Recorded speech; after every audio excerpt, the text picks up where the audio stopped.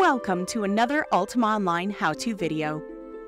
Now that you have the hang of moving around the world, running can be tiresome and mounts can take some time to get from point A to point B.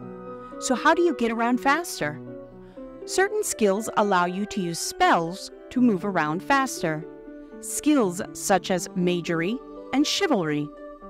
You can use such spells as Recall and Gate Travel or Sacred Journey. All you need is a rune. Mages can easily set a location to one by marking the rune with the mark spell. But what if you don't have any of these? You can use the public moon gates around Sosaria to go between facets and from city to city.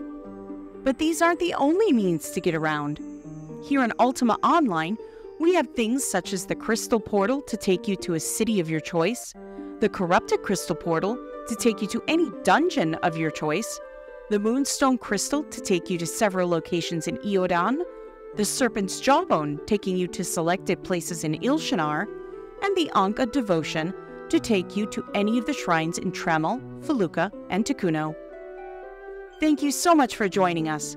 Next time we'll talk about how to gain skills. So stay tuned. See you in Sosaria.